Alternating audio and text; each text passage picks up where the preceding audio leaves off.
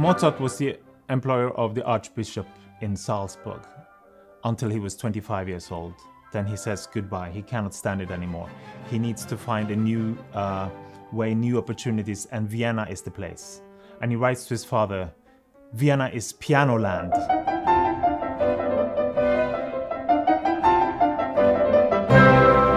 He immediately built up a network of supporters, a lot of female supporters, and students that wanted him as a teacher.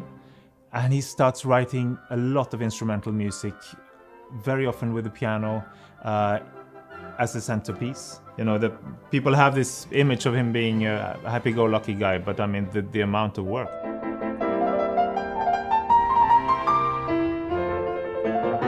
He was putting on concerts himself as an entrepreneur, putting up posters, selling tickets, writing, playing, performing 4 or 5 hours of new music.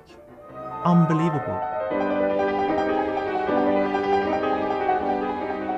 He organized these concerts in the Melgrube Casino. I imagine that the crowd who was there was a combination of aristocracy who wanted to be entertained, colleagues probably, very curious colleagues, what is Mozart up to? And that means that Mozart is thinking, what did I hear last time? I cannot do the same this time.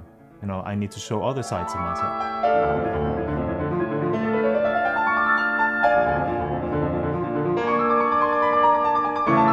You see this, the piano concertos become very contrasting. So you have the D minor and the C major, like twin concertos written 1 month apart. And they're completely different. They give such different emotion.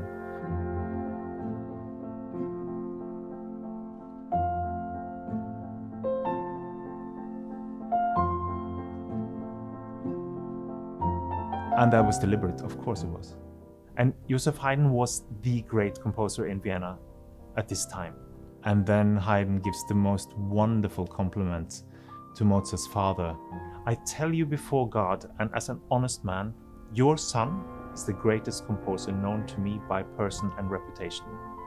He has the taste and what is more, the greatest skill in composition."